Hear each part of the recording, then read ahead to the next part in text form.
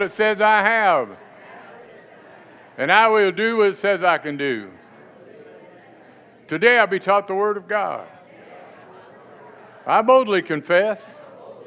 My mind is alert. My heart is receptive. I'm about to receive the incorruptible, indestructible, ever-living seed of the Word of God. And I'll never be the same. Never, never, never. Never be the same. In Jesus' name. Amen. Now, we're actually in Romans, but I'm going to start out somewhere. You ought to know why you are so excited about being saved. If you're not as excited about being saved, maybe you don't really understand what happened. The reality of it is that you were dead in your trespasses and sin, but God, who is rich in mercy, He looked down on you and said, man, you are jacked up. And so He sent His only Son to die on the cross and pay for all of our sins. Say all of them. That's past, present, and future. Some people argue with me, but ain't nobody in hell because of sin. They're in hell because they didn't recognize God in their lives. They didn't recognize Jesus as a Savior. Amen? But I want to read to you something real quick, because I had a question the other day, said, well, why should somebody come to Heart of God Fellowship? Did you know I don't want you to come here because of me or because of the music or anything else. I want you to come here because God's called you to be here. Amen? That's the reason, because God wants you here. And but I want to read this little thing out of Ezekiel. God dealt with this, the irresponsible shepherds, and I'm going to read this out of the 34th chapter in the New King James. Then I promise I'll get over to our sermon today. And I can't lie, being a pastor. Anyway, and the word of the Lord came to me saying, this is to Ezekiel, Son of man, prophesy against the shepherds of Israel. Prophesy and say to them, thus says the Lord God of the shepherds, woe to the shepherds of Israel who feed themselves. Should not the shepherds feed the flocks? Now, even though he's dealing with the leaders of Israel right here, can I tell you something? That we are in the last days here. Don't think everybody, because they get up and preach in a church, has your best interest at hand. They just sometimes don't. Do you know why?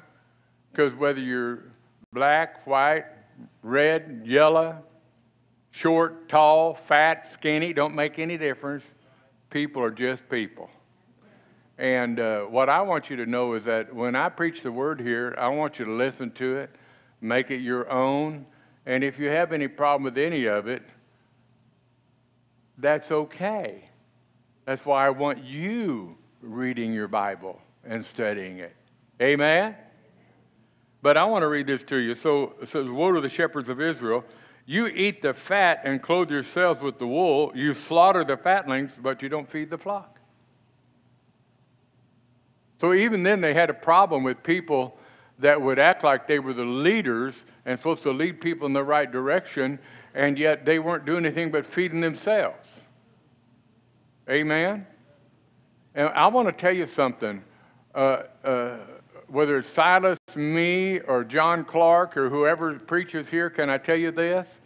They should be feeding you the Word of God. Now, I want to tell you right now, I can feed you the Word of God. Whether you swallow it and make it your own, that's up to you. But I can do this. I'm going to read just a little bit more, and then I'll get in my sermon. I promise. He said, the weak you've not strengthened, nor have you healed those who were sick, nor bound up the broken, nor brought back what was driven away, nor sought what was lost. But with force and cruelty you have ruled them. Somebody asked me one time, who's the boss of Heart of God? I said, Jesus. Jesus? Yeah. Aren't you the boss? You've heard me say it a million times. Most of the time I don't know where my Bible or keys are. You don't want somebody like me to be the boss. I just have a job. We have people here that clean the bathrooms, and we have people here that preach, but they're just jobs. Amen? And so you need to get into the Word and make it your own. He said, so when he talks about it, he said, with force and cruelty you ruled them, so they were scattered because there was no shepherd become food for all the beasts of the field, and they were scattered. My sheep wandered through the mountains on every high hill. Yes, my flock was scattered over the face of the earth, and no one was seeking or searching for them. Therefore, you shepherds, hear the word of the Lord. As I live, surely because my flock became a prey, and my flock became food for every beast of the field, because there was no shepherd, nor did the shepherds search for my flock, but the shepherds fed themselves, did not feed my flock. Therefore, O shepherds, hear the word of the Lord. Thus says the Lord God, behold, I am against the shepherds, and I will require my flock at their hand. I will cause them to cease feeding the sheep, and the shepherds shall feed themselves no more, for I'll deliver my flock from their mouths, that they may no longer be food for them. For thus says the Lord God, indeed, I myself will search for my sheep and seek them out. He sent Jesus to bring back everything into order. There was nobody in the Old Testament that was ever saved beyond faith. All the offerings that they made and everything did not really impress God, even though they were instructions for them. They didn't impress God. Because back then they missed out what we read about last week in Romans. They missed out of the fact that circumcision of the flesh doesn't mean anything. If you get baptized in that water when we have a baptistry service, that doesn't mean anything if you don't know the Lord. Are you wanting to preach? Yeah, sure. No. No. What's bred in the bone can't be beat out the flesh. Do what? What's bred in the bone can't be beat out the flesh. Right. So here's the thing. When people are baptized, it's just a picture that you were buried with him and you were raised to newness of life. That's a picture for the public to see that you've made a decision and you've received Christ. The first baptism that we find out about that really matters in here is what we find in Ephesians as well. I think Silas been preaching in Ephesians. Can I tell you this? That word baptism means to be baptized into the Lord, not water baptism. Water baptism just shows what you did in your heart. Circumcision of the flesh back then didn't mean anything if they weren't circumcised in the heart. Amen? So I want to tell you something that you may read about this shepherd or that shepherd that has stolen money, cheated on their wives, everything else. I said something that some people didn't agree with, but that's okay. You don't have to agree with me. You have a right to be wrong, too. No, I'm just teasing. Really, I'm just teasing. I don't think I'm right all the time. Most of the time, but not all the time. Let's go to the 5th chapter of the book of Romans. I want us to look in this. Our relationship with God is based on faith, in the belief that what God did, he did for us.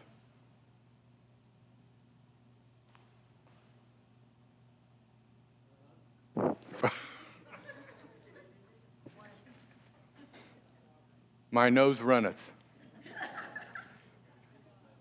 So let's get started in the 5th chapter of the book.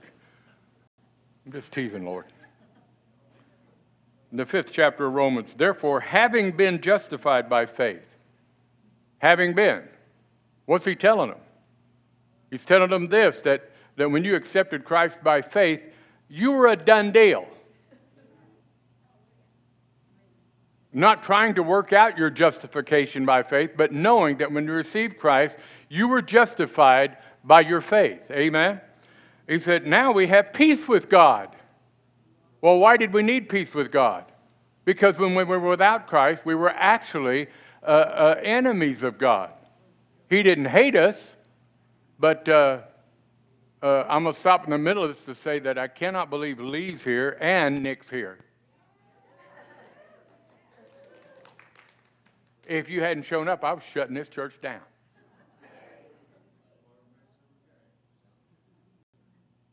Through whom also we have access by faith into this grace. So what do we know about it? Already you know this, don't you?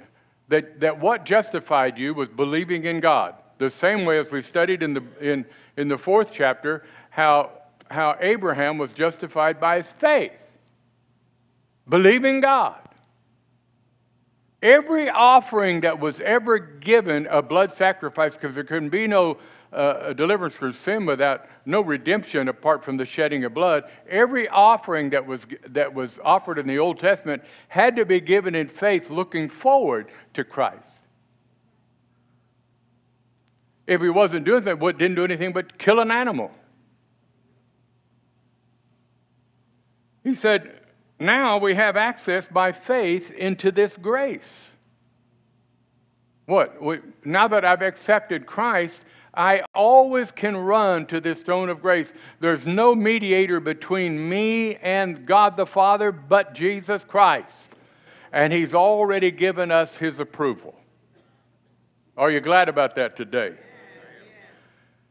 And not only that, he said, this grace in which we stand, what do you stand in? Do you stand in the commandments or do you stand in grace? If you try to stand saying, hey, you know what? I follow the commandments, then you know what this pastor's going to say? You do lie. Because we suck at commandments.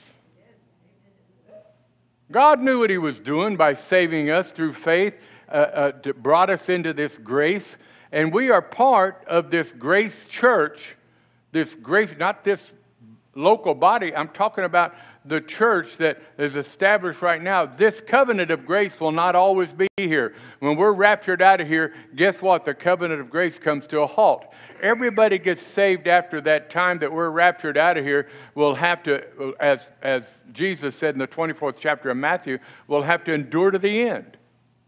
You got to keep your confession right to the end after the rapture happens, but we'll already be in heaven. And we're going to be nice about it. As we're floating up, we're not going to go like this. Na, na, na, na, na, na. No. The reality of it is, we're going to heaven. We want to reach as many people for Jesus as we can while we're here. Amen. There's what we want to do. But we have access. We stand in this grace, and we rejoice in the hope of the glory of God. Not only that, but we also glory in tribulations. Somebody say, stop it. I don't want to get excited about tribulation. Come on, tell you something. When things happen in your life, it is now a wonderful opportunity for you to see God move in a mighty way, because many are the afflictions of the righteous, but the Lord delivers them out of them all. Amen. So when you're going through a tough time, don't go like this. Woe is me. Because if you come up to me, Phil, if you came up and say, woe is me, I just say, no, Phil is you. Your name is Phil, not woe. Whenever you feel like saying whoa, you need to go whoa like you would to a horse and stop it, you know. But the reality of we have a very special position with God that we cannot earn but can only receive from God, because salvation is a free gift and always will be. After all this teaching, I had a guy talk to me, it hasn't been that long ago, say, yeah, but once you get saved, you ought to act right. Actually, that's a true statement. He says, so you can't just jack up all the time. Yes, you can. Have you read your Bible? Here you got people that loved God who messed up constantly, and yet God's love is everlasting. I know when I do stupid stuff. Do you know? Yeah. You don't need the church to come along and go, look what you did. Can't believe you did that. Even the Father is not turning to the Son and going like this and say, well, son, did you see what Bob Kaps did? Do you believe that guy? No, because I've never done anything that was a surprise to God. He's the all-knowing God. So before he said, let there be light, he knew that someday I would live and I would make stupid mistakes. Amen? So he says, we know that we also glory in tribulations, know that tribulation produces perseverance. And perseverance, character. And character, hope. Now, hope does not disappoint, because the love of God has been poured out in our hearts by the Holy Spirit who was given to us. Aren't you glad you have the Holy Ghost today? For when we were still without strength, in due time, Christ died for the ungodly. I mean, anybody, there's always been heroes that would give their life for other people. Amen? Did you know there's always been that? But guess what? The truth about it is Christ died for us while we were yet sinners. In other words, he looked forward into the future, and he saw Bob and Linda Gozay and said, boy, I got to do something about them. Well, they're great people, but guess what? There aren't any people in heaven because of how great they are. They're in heaven because of how good Jesus is. Amen? So, and now hope doesn't disappoint. Well, God's poured the Holy Spirit in our hearts. And I want to tell you, somebody said, it's just not easy for me to love. Well, then you better tap into who you really are. Because God is love, and you're filled with it. If you want to get somebody agitated, do what I've done many times when doing counseling for people. I don't really want to call it counseling. They say, can you counsel us? No, I'm not a counselor. But I will meet with you and pray with you and share the Word of God with you. But I've told them many times, they'll say, you know, I used to love this man, but I don't love him anymore. And he'll say, I don't like her either. And I said, in reality, the real you loves each other because you're filled with God. And if you're filled with God, really filled with God, you are filled with love. Well, my husband's terrible.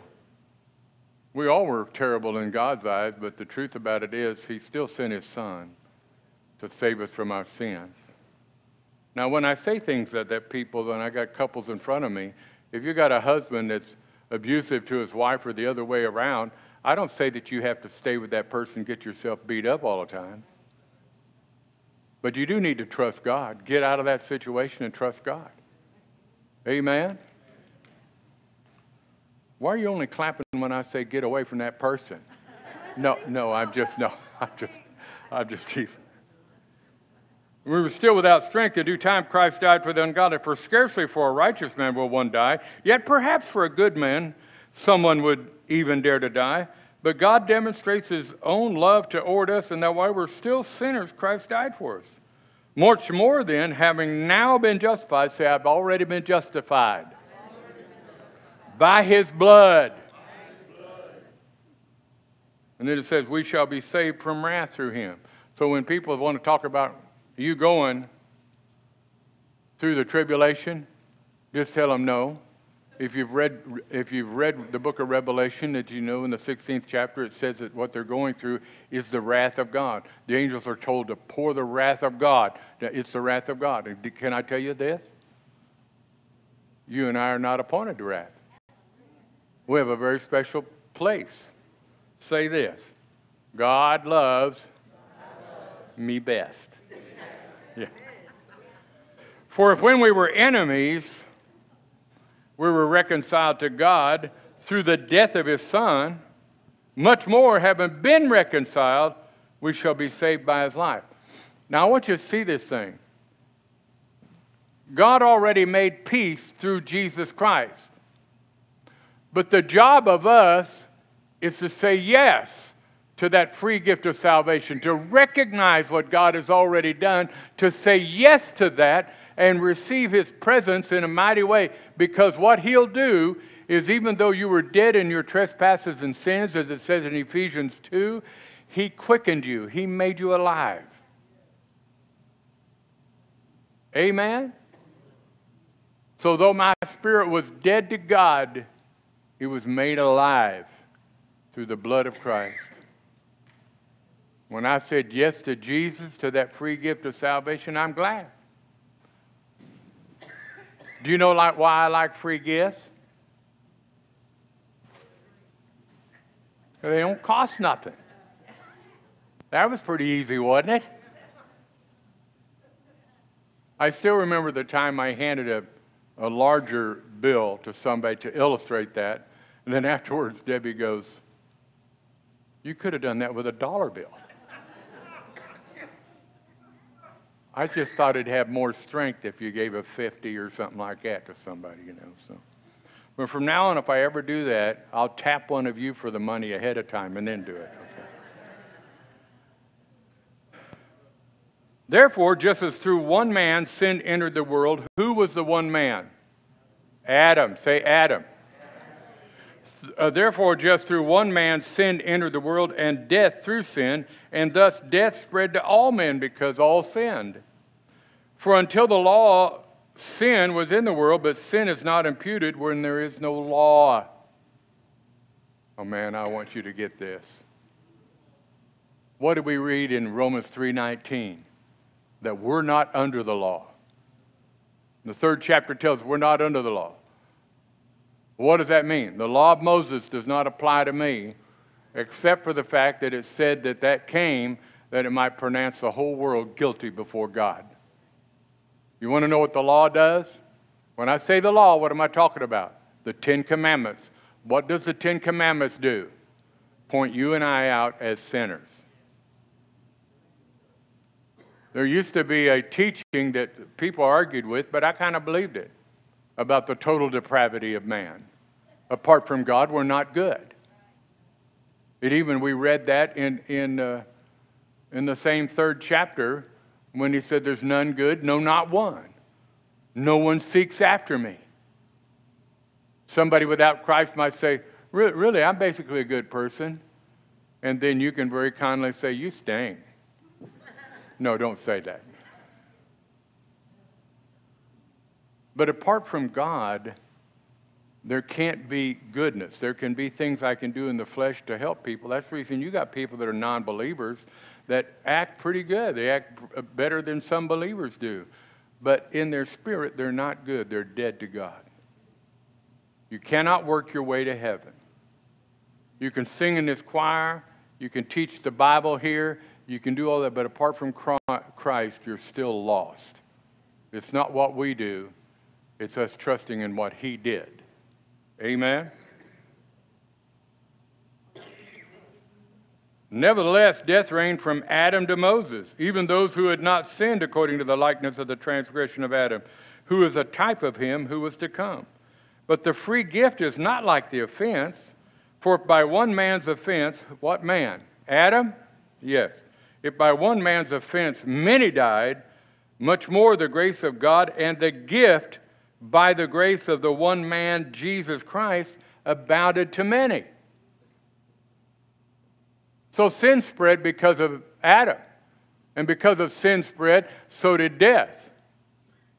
But because of the free gift that we get through the grace of Christ, when he paid for the penalty for our sins, we can accept that free gift of salvation. And guess what? We're right before God, aren't we? And the gift is not like that which came through the one who sinned, for the judgment which came from the one offense resulted in condemnation. But the free gift which came from many offenses resulted in justification. For if by the one man's offense, do you ever feel like they didn't need to repeat it 80 times? For if by one man's offense death reigned through the one, much more those who receive abundance of grace and of the gift of righteousness, say gift of righteousness, will reign in life through the one, Jesus Christ. What does God want us to do in this life? Reign. He wants us to reign in life. We who know Christ ought to be reigning in life. We shouldn't be under our circumstances. We should be over our circumstances. We need to stand and proclaim and pray and believe God and walk in his ways. We ought to be done walking, and haven't we already proven that we stink at trying to be good? But if you allow Christ to live through you, guess what? You'll be walking just where God wants you to be. You can stand up. Nobody gets in trouble here. Amen. I'm a testament of 7 addictions. I'm free of them all. You're free of all 7 addictions. Somebody give the Lord a clap offering. Did he free you of your addiction to pecan pie? Never liked it. You never liked it? Oh, Father. I still like pecan, but anyway.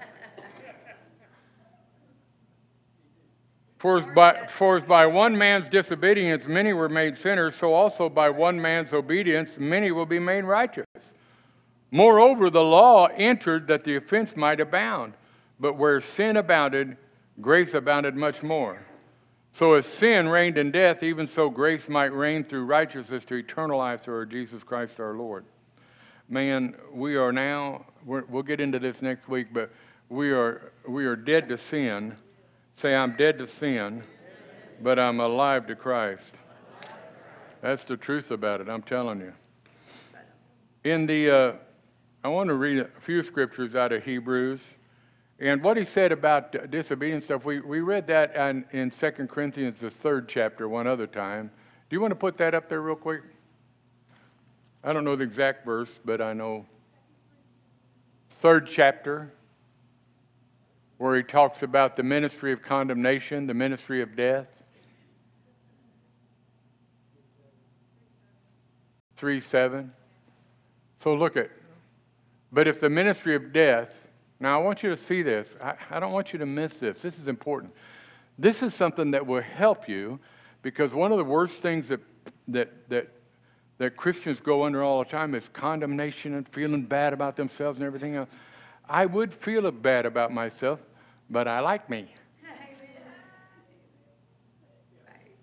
Oh, you think God wants you to hate you? He don't want you to hate yourself. When he told us that we ought to love our neighbors, we do ourselves, do you think that you need to hate your neighbor the way you hate yourself? No. We need to be in love, don't we? Now watch this. But if the ministry of death written and engraved on stones, what was engraved on stones? The 10 Commandments. If it was glorious that the children of Israel could not look steadily on the face of Moses because of the glory of his countenance, which glory was passing away, how will the ministry of the Spirit not be more glorious? For the ministry of condemnation had glory, the ministry of righteousness exceeds much more in glory. So I'm going to ask you a weird question. Why is it to this very day people want to spend their time learning the 10 Commandments rather than receiving Christ, who will already lead you in obedience? You can grab a hold of the 10 Commandments and memorize them, but you're never going to live the way you ought to live by trying to follow the 10 Commandments. You can't do it. But because Christ lives on the inside of us, he'll lead us, and he'll guide us, and he'll lead us into all truth. Amen? Hallelujah.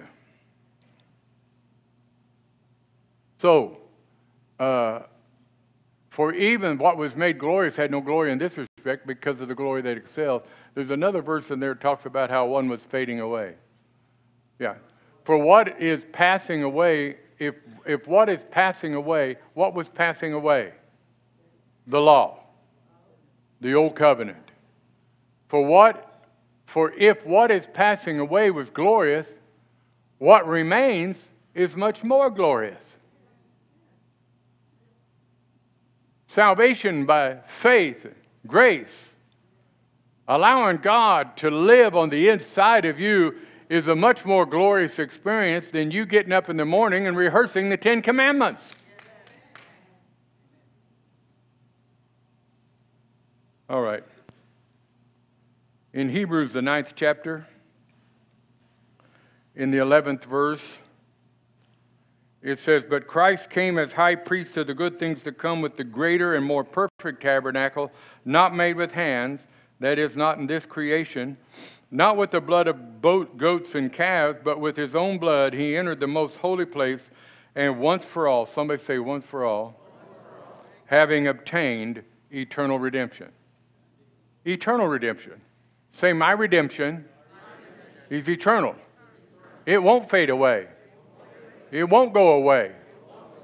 God will never pull it away. Nobody can snatch me out of God's hand. I belong to him. Hallelujah. Isn't that good? Now, I like the 14th verse. It says, how much more shall the blood of Christ, who through the eternal Spirit offered himself without spot to God, cleanse your conscience. Now, he's talking to the Hebrews here. Now, watch this. Cleanse your conscience from dead works to serve God. Now, what you're going to like is, even though he's dealing with this here, did you know when we get into Romans and we get to 9 through 11, and so around in there, it's going to talk about that the Jews still have great value in the kingdom of God. They're still God's people. Amen? But whether he already told us in the first part that whether you're a Greek, serving idols, walking away from where God wants you to be, he said they knew God but would not recognize him as God. And then in the second chapter, he starts talking about the Jew, and what's he say? About both groups of people, whether the Jew or Gentile, Greek, didn't make any difference. What was the thing? He said they're without excuse. They're without excuse. The religious man can't say, I'm religious, man. I'll go to the heart of God. If I stand in front of the Lord and say, listen, are you impressed because I went to the heart of God? You know what he'll say? Nah. Are you impressed that I know Jesus, your son, Father? Oh, yes. Because there come a time, at the end of time, when he'll be looking in the Lamb's Book of Life. And if your name's not in the Lamb's Book of Life, you won't spend an eternity with him. And I could stand up there and tell him that I'm a member of a certain church, or I've been raised in a certain way, or all the good works I did. But if my name's not written in the Lamb's Book of Life, I'm lost. Now, somebody said, you mean when you accept Christ, your name's written in the Lamb's Book of Life? Let me come against that and say, when Jesus went to the cross, every name went into the Lamb's Book of Life. And the only way it'll be blotted out is if you live your life and reject him. If you live your life and go like this, said, I'm not going to accept Christ. I love the way I'm living. You end your life without accepting Christ, and your name will be blotted out of the Lamb's Book of Life. Jesus got it put in, but you can get it taken out by not saying yes to him. Man, I love the Lord, and he's got good plans for us. Amen? Then in the 10th chapter of the book of Hebrews, it talks about, well, let's go to the 8th verse. Previously saying, sacrifice and offering, burnt offerings and offerings for sin you did not desire. This is actually Jesus talking to his Father. Nor had pleasure in them, which are offered according to the law. Then he said, behold, I have come to do your will. Jesus saying this to the Father, I have come to do your will. Oh God. And then watch this. He takes away the first that he may establish the second. I'm not under the old covenant. The Jew who accepts Christ is not under the old covenant. Amen? We're under a new covenant. And then in the 17th verse, he says, then he adds, their sins and their lawless deeds I will remember no more. Now where there is remission of these, there is no longer an offering for sin. And in the 26th verse, I'm going to tell you this verse only because I had a guy that was a longtime friend. They came up and asked me about this. They've been in this church for years and years. He said, what about this verse, the 26th? For if we sin willfully after we've received the knowledge of the truth, there no longer remains a sacrifice for sins. And he came and told me that. He said, and he was just crying. He said, I don't get that. So no, don't misunderstand that. That's a very simple explanation for that. All he's telling you, because he's talking to the Hebrews, is that if you have received the knowledge that Jesus was the final sacrifice, and then you reject him, you can't go offer an animal to take care of your sins. That's done. Because there remains no more sacrifice for sins. Why? Jesus has already made that final blood sacrifice. So I want to remind you today that if you've not said yes to Jesus, there's no better time than right now to say yes to Jesus. Membership in this church won't do it. I love this church. I'd go to this church if I wasn't the pastor, because I like hanging around with you folks. But can I tell you this? None of us are going to make heaven apart from Christ. So if you've never made that decision that I belong to God and I'm going to serve Him, this is the time to do it. Amen? Hallelujah. Well, He made Him who knew no sin to become sin for us, that we might be made the righteousness of God in Christ. Are we glad about this morning? And let's stand to our feet.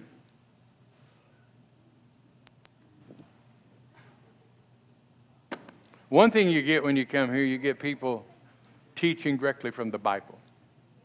I like the Bible. I've not found a better book. When I first started out, I tried preaching out of the Harley Manual. And it seems like nobody responded to that. So,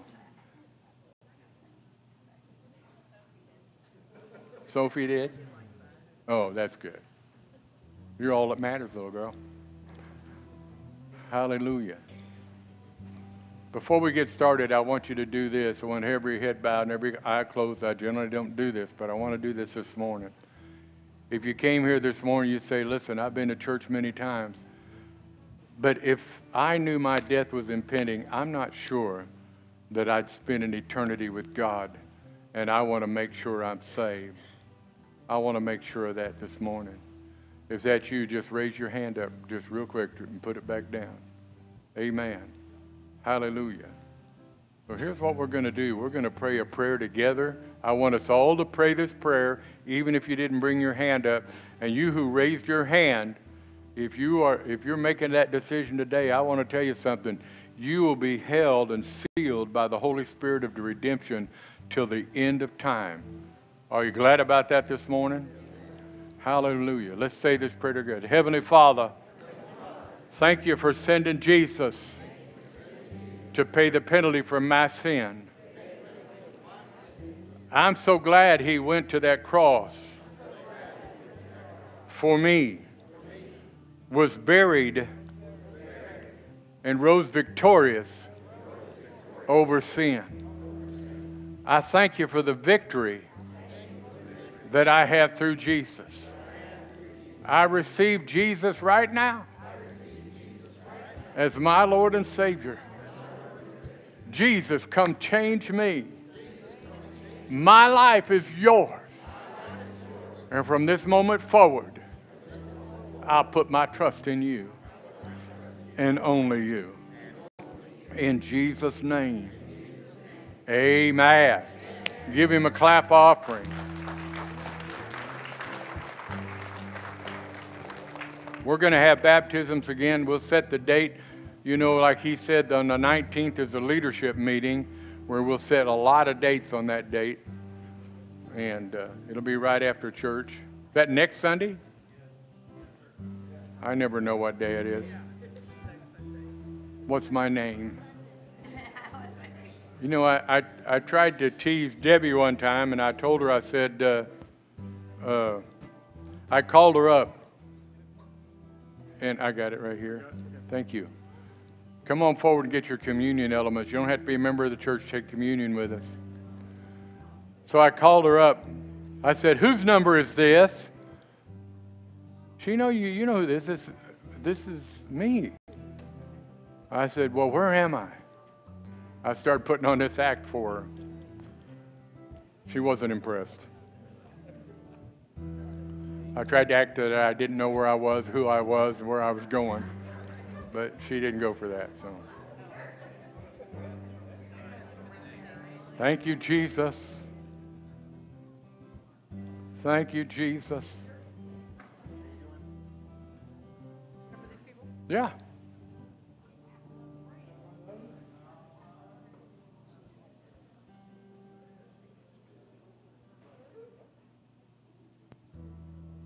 Oh, when you pick up your kids this morning, remember what the word of the day is: a job well done. A job well done. When you ask them, what's the big idea for today? They'll tell you, a job well done. Amen.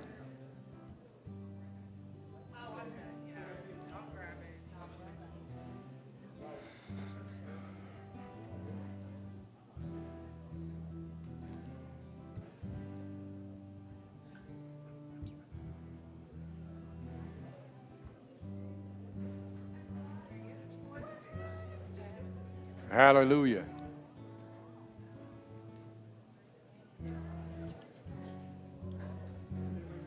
Thank you, Jesus.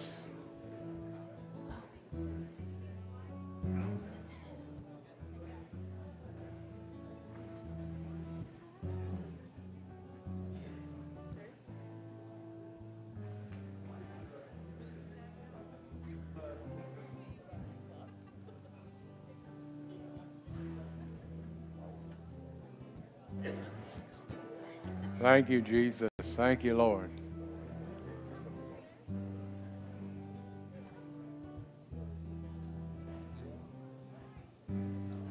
And thank you, Jeanette, for making this bread.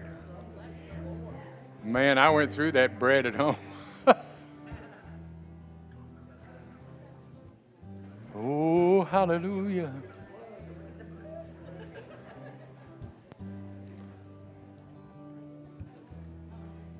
What can wash away my sin? You know that, don't you? Don't you sing it in early service? Oh. What can wash away my sin? Nothing but the blood of Jesus. What can make me whole again? Nothing but the blood of Jesus. Oh, precious is the flow that makes me white as snow. No other fount I know, nothing but the blood of Jesus. Let's raise the bread up. Say it with me. Thank you, Jesus, for your broken body. It is for my healing, my spouse's healing, my children's healing. Thank you that by your stripes, by the beatings you bore, by the lashes which fell on your back, we are completely healed. I believe and I receive.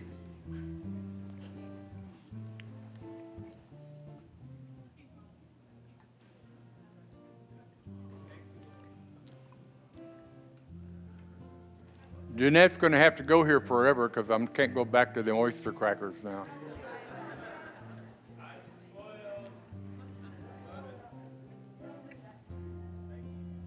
Raise our cups.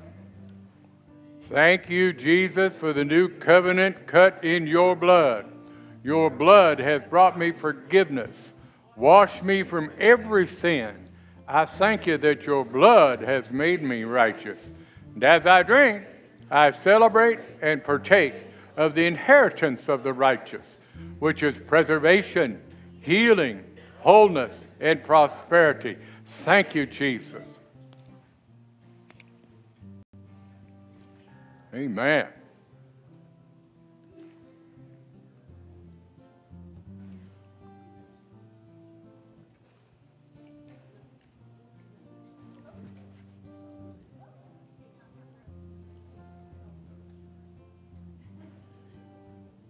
Well, how do you guys like my Town Topic shirt? Doesn't that look appropriate for Sunday morning?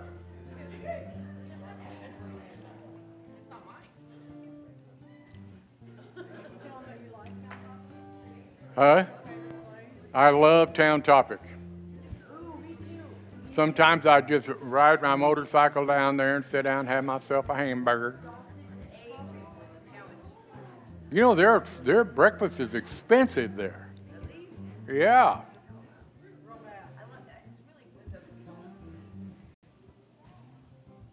Hallelujah. Well, you know what the Bible says. I say it every Sunday, but the Bible says in James 3, this tongue. Oftentimes with this tongue we bless God, but we curse man who was made in God's image. My brethren, it ought not be so. So we want to leave this place today with a blessing. Father, I just speak a blessing on everyone here. The 6 major areas of life: business, home, social, physical, mental, and spiritual. pour out your love, your power, your grace, your spirit in such a mighty way, then the rest of the world sees them, they'll say, surely these people have been with Jesus.